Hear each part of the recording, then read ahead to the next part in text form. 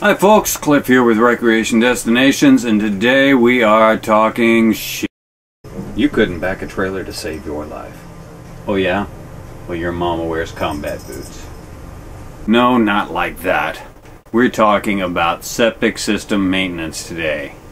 Oddly enough, your holding tank maintenance may be kind of a controversial subject, because there's a lot of opinions on how to take care of your septic system the best in order to prevent any damage to your RV or the dreaded poop pyramid. Either way, a breakdown in your systems, whether they get stopped up or filled up, is not a good thing when you're RVing, and it's going to get very expensive very fast. So we're going to go over a few tips today and tell you some ways that you can maintain your RV. Somewhere inside your RV, you have something that looks similar to this. This is your tank indicator. It's also a battery indicator as well, but we won't be talking about that today. As you depress the buttons, you'll notice that the LED indicators indicating full, 2/3, 1/3, or empty will light up, giving you the levels of your gray, black, and freshwater, respectively. Unfortunately, these are one of the first things to fail in an RV. I just dumped both of the holding tanks and they're showing totally full on the readout. The problem is not the display itself, but these sensors that are located on your tanks.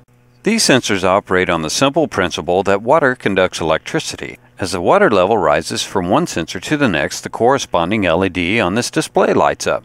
It's simple and effective until they quit working. The system begins to malfunction as debris builds up on the sensor terminals on the inside of the tank. This debris can be anything from food particles in your gray tank to toilet paper and other nastiness in your black tank. You see, the septic system in your RV is totally different than you have in your house.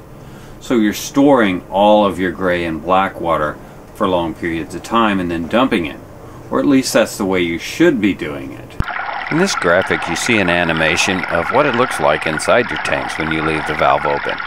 While this isn't a terrible thing for your gray tank, it can get really problematic for your black tank because you will build up what is called the poop pyramid. As water is called the universal solvent, when you have your black tank full of water, it naturally breaks the solids down into more of a sludge. So when you finally do drain your tank, then everything is flushed out very well. Down here below we have the standard gray valves and black valves, and we're going to show you one simple addition to help you keep your black tank very clean.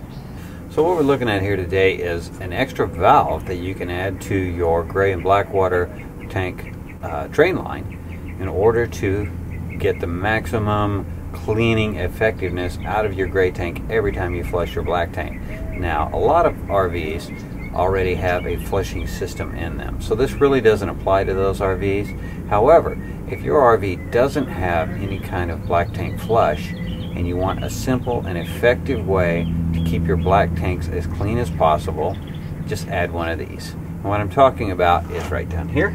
These are called bayonet couplings, and you can see this valve has got a bayonet coupling on both ends. It's female and male, and the valve itself attaches right to your main drain pipe on your black and gray water tanks. And you can see right now that the valve is closed, the handle is in.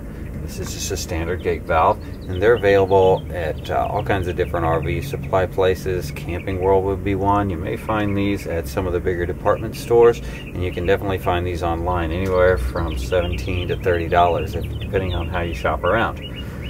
What this does, the principle of this is it will allow your gray tank water, instead of running right out your drain pipe, to flush back into the black tank. Kind of stir everything around, then allow that black tank to stay a lot cleaner with this simple addition. So what you see here are the gray and black dump valves, and you can see that the gray dump valve is open. However, if we move the camera over here so we can just check out the plumbing of this RV, you can see this is your gray water line coming into this main Y junction here. Now this valve is closed, So basically what's happening is, at this point, all the gray water has got all this piping system here full of gray. Now what we're going to do, we're going to reach up in here and pull the black valve. When we do that, all this water that's in the gray tank is going to flush into the black tank, stir everything all around, kind of clean it up, like so.